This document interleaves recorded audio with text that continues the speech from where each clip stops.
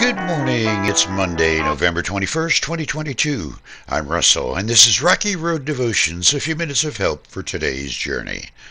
Our devotion today is entitled, All New, and our scripture is Revelation chapter 21, where the Apostle John is getting a tour of heaven.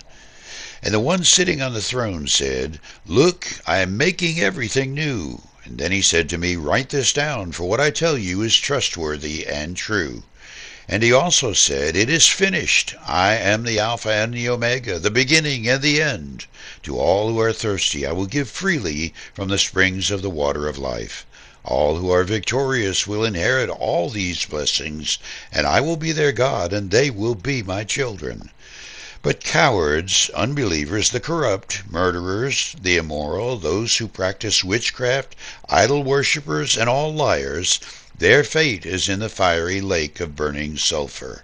This is the second death. Then one of the seven angels who held the seven bowls containing the seven last plagues came and said to me, Come with me. I will show you the bride, the wife of the Lamb. So he took me in the Spirit to a great high mountain, and he showed me the holy city Jerusalem, descending out of heaven from God. It shone with the glory of God and sparkled like a precious stone, like jasper, as clear as crystal. The city wall was broad and high, with 12 gates guarded by 12 angels, and the names of the 12 tribes of Israel were written on the gates. There were 3 gates on each side, east, north, south, and west. The wall of the city had 12 foundation stones, and on them were written the names of the 12 apostles of the Lamb. One of the chief benefits of the view from the balcony is that you get a wider perspective on the landscape below. Many artists throughout the centuries have attempted to present a picture of heaven. It's easy to get lost in details such as imagining a cube of a city, 1,400 miles wide and long and high, or gates of pearl and the various precious metals of the walls and streets. You could muse on wonderments like that for years and still miss the wider perspective. That wider perspective is the stark divide between what is present in the New Jerusalem and what is missing. And this marks the most significant difference between renovation and recreation. When humanity envisions quote-unquote new, we're imagining creation, but we're merely rearranging what has already been created by God.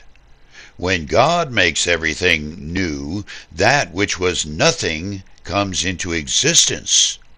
Artists can hardly capture what the mind cannot possibly imagine. Our life on this planet consists of a struggle to be born, followed by the sparks of trouble flying upward from the fire of everyday cares. There are moments of joy, splendor, and contentment, and then our 70 are over in the blink of an eye. But the new in God's recreation surpasses what we can fathom.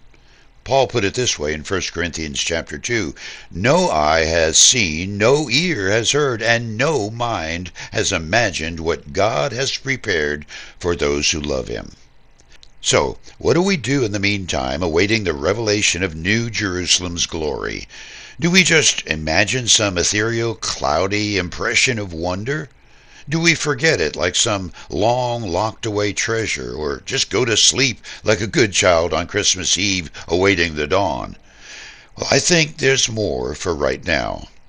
The Apostle John was given this glimpse or tour of glory in a vision. Gates of pearl, precious stone walls, streets of transparent gold.